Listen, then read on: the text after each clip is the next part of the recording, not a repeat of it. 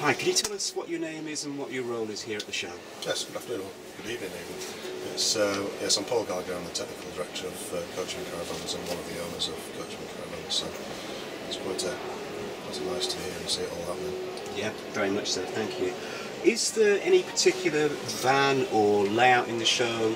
I know it's early days yet, but it's proving particularly popular or of a great deal of interest to people?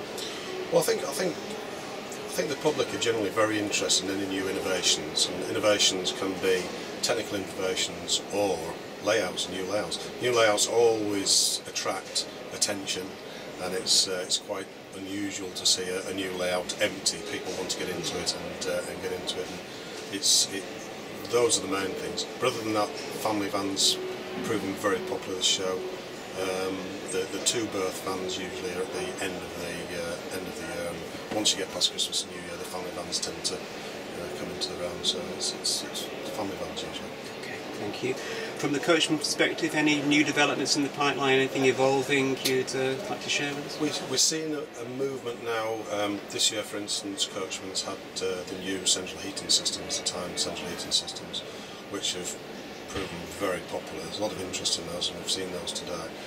I think that will manifest itself throughout the caravan industry eventually, when everybody moves away from what's been referred or called to me today the tin box on the floor. That will eventually move on to something a bit more sophisticated. Absolutely, that's helpful.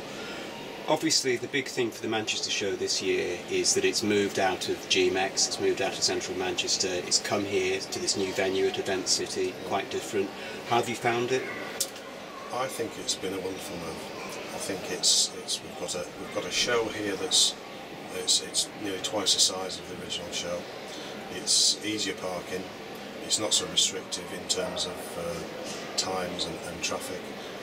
There are issues with the traffic that they're now addressing, but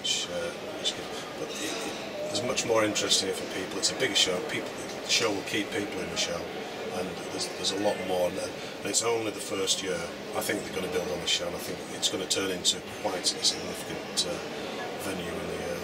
Yeah, we're hearing nothing but positivity from just about everybody. The footfall seems to have been very good. As you say, the parking is there. Yes, there's some issues on the motorway, but the shore, you can't have everything. So right. I think the venue are committed now to the show, and it's blown them away, the response we've had at the show. So I think there's so many positives for this location. It was just the right move on every level.